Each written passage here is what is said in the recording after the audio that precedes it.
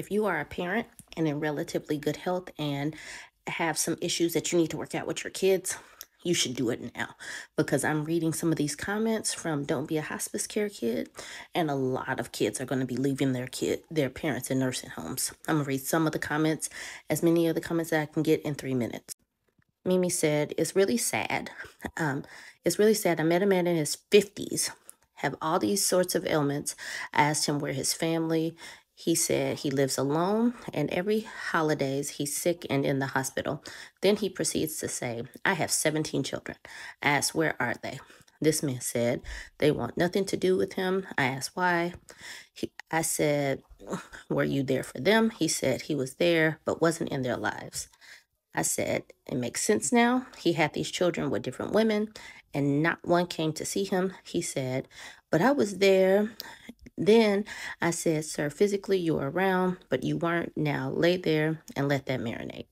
Crystal says, my stepfather tried to pull that mess when he went blind. She said, oh, that's really unfortunate.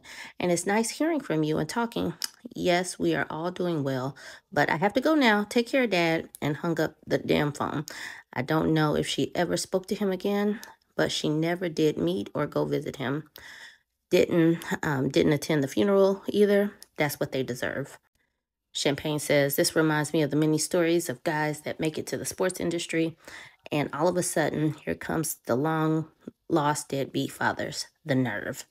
And Smelly Cat says, my father was a very abusive alcoholic. My mother finally left him when I was like 10, didn't keep in contact with him. I guess that's supposed to be after that. He's now in hospice care with a lot of health issues, and his brother wanted me to take him in and care for him. I just can't do that. I love my dad, but I don't have a connection with him. I will help my mom when she needs me, though. She's always been there. Yo, this literally happened to me. Situation happened where my father, who was never around, wanted to get a paternity test. Come to find out, he was sick and dying from kidney disease. He wanted my kidney. He even had other kids he was there for, but he didn't want to ask them for help. Maybe the long lost daughter who's grown with a husband and kids, he did nothing to help with or to get to know.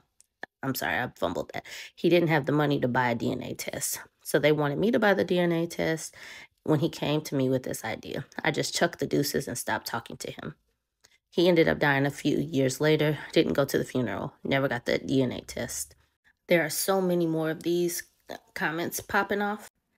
Parents need to get it together before they have to get it together alone in hospice, in the hospital.